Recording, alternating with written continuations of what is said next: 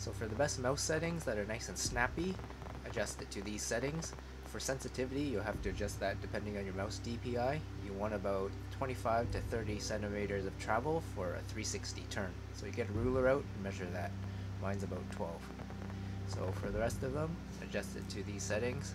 Your field of view will be based on your monitor width. I have an extra wide monitor, so I've set it close to 90 degrees, but if you have a smaller monitor, you can adjust that to 70 to 80. ADS view is on. Here's your movement. You can pause the video to adjust these. Here are your zoom settings, other, and advanced. So this is important. You have to set these to 100, set uniform soldier aiming to on, and coefficient to around 180. Don't adjust any of these. Now the important part is to go and adjust your controller settings on foot and make sure these match your settings for the mouse and keyboard. Otherwise it might mess up your settings. So set the sensitivity to whatever you need and make sure your aim assist is 0, otherwise it'll mess up your mouse movements.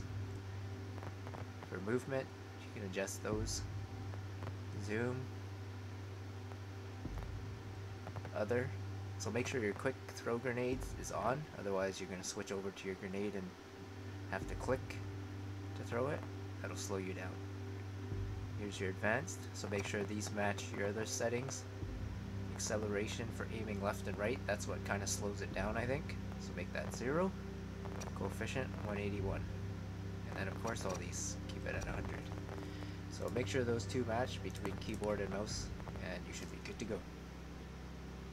Thanks for watching, and I hope that helps.